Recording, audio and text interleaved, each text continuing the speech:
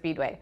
Good morning to you, Becca. Thank you so much for being here today. Thank you for having us. Yeah, and like I said, it's a big weekend for you guys. Yes, it really is. So 3 big days of racing at Dakota Speedway starting off on Thursday, June 1st. We'll have practice, so all the drivers can come over and practice, turn some laps, get their cars adjusted for a big weekend of racing that officially starts on Friday, June 2nd. Absolutely, and that starts with the Ironman 100. And so it's not just a race that you just get into, you just sign up. I can't come and just sign up. So you got to kind of earn your way into this. So can you tell me how that works? Yeah, so Friday we'll kick off racing with our Wissota Street Stocks and INEX Legends. They'll be racing for increased payouts, and we're also going to tack on some extra laps for them. So they'll be racing a little bit longer than they normally do. And then our IMC and Modifieds, this is a big weekend for them. They will draw for a starting position on Friday, and then they will race in their heat races. Those are basically the preliminary races. And the more cars they finish, or the more cars that they pass, the higher they'll start in their qualifying features. And then we'll have 2 qualifying features for $1,000 to win, I believe. And how they finish in those 2 qualifying features is how they're gonna line up for the big race on Saturday, June 3rd. Interesting. So the more cars you pass, the better you finish.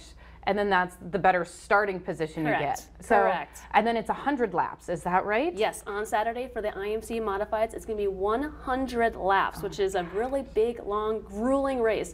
And obviously these Modifieds, they can't race 100 laps without having to stop and refill fuel. So somewhere around halfway, 50 lap mark, we will stop, have a pit stop. We'll bring the cars right out front, in front of the grandstands, in front of the fans, and then they'll get to watch the drivers put fuel in the car, put some tear-offs on, and if the drivers want, they can change tires, make adjustments to make their cars go faster for the last half of the race, and then we'll let them go again, and whoever wins $5,000. Wow, so there is money at stake. Yes. There is a little bit of a prize. Yes. So, but it's interesting when that halfway mark hits, if you choose to like make changes or something to your car, you don't get to keep your spot. Is that correct? You have to go to the back of the line. Yes, you do. So that's where strategy comes into play. Drivers either have to decide, hey, I have a really good, I'm running really well where I'm at right now.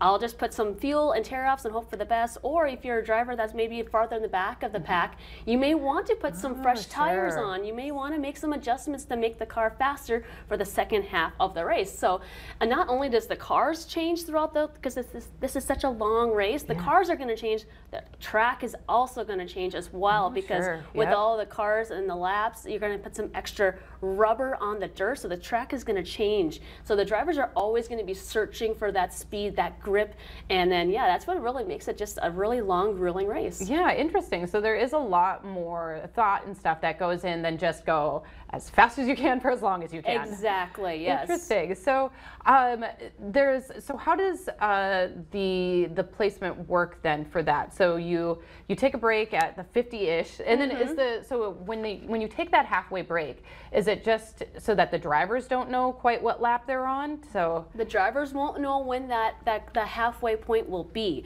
It could be lap 48 that will throw the caution and bring them up front in front of the grandstands, or it could be like lap 55. So the drivers don't know. They just know that somewhere around halfway there will be a caution. And then we'll bring them up front, and then that's where they have the choice to either just put fuel in the car, or they can make changes to the car. And then if they do just elect to make changes, we'll put them in the back of the pack. So sure, interesting. So we keep an eye on them. Yeah, good. You got to keep them in line. Yes. No one gets an advantage without paying the price if you're going to change the tires. Exactly. So, very interesting. So there is prize money at stake. Yes. And so is it just first place that gets the $5,000? Correct. The first driver to cross the finish line at lap 100 will take home $5,000 to win. Interesting. So if you ain't first, you're last. Just like basically, yes. Nobody remembers second place. You gotta win. Very good. So if somebody is interested and they want more information, or where can they go, or who can they contact?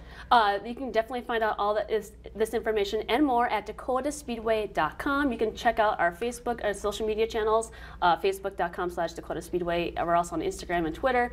All of those places will have tons of information and more. Wonderful. Well, thank you so much for joining us, Becca. We really appreciated you sharing your knowledge and volunteering your time out there. So thank you. Yes. Those types of events don't just happen. No, So, they don't. Excellent. Thank you so much, Becca. Yes, thank you. And thank you for joining us. Stay with us. We'll have more North Dakota Today right after this.